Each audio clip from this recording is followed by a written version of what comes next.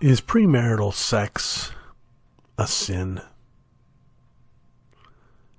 Of course it is. Of course it is. There's no question about it.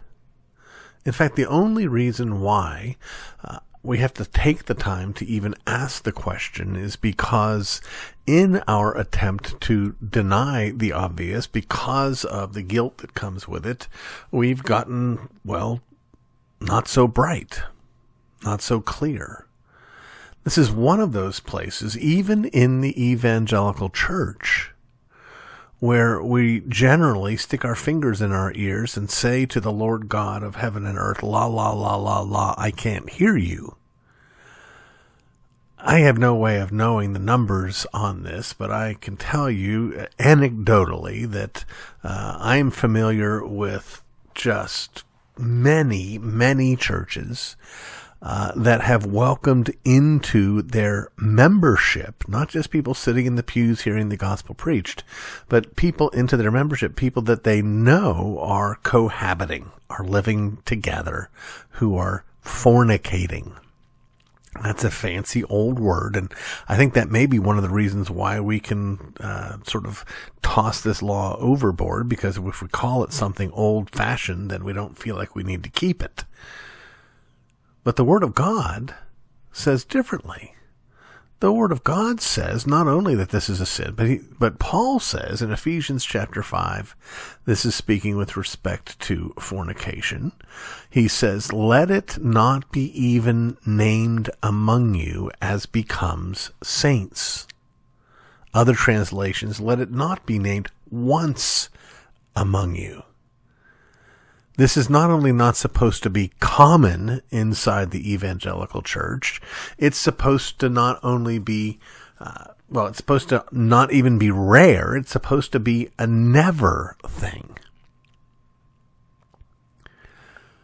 What this tells us is how deeply we have drunk from the wisdom of this world in terms of determining our moral perspective on things.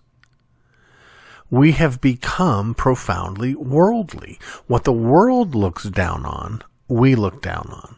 What the world approves, we approve. What God looks down on, we approve. What God approves, we look down on.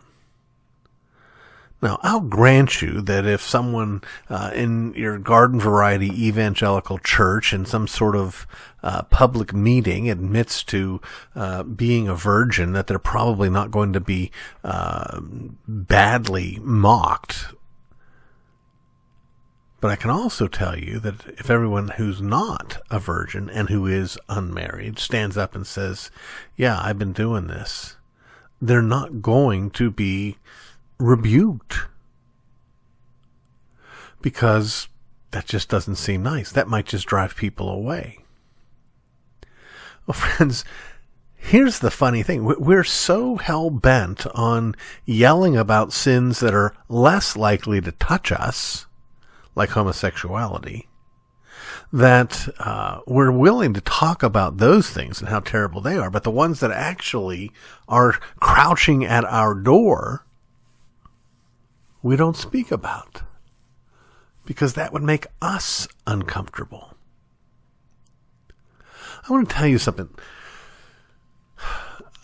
Again, I don't know how to prove this, but my experience of ministering outside the doors of a local abortion mill has persuaded me of this truth, that even the most crass, wicked, wildly loose people know that fornication is a sin.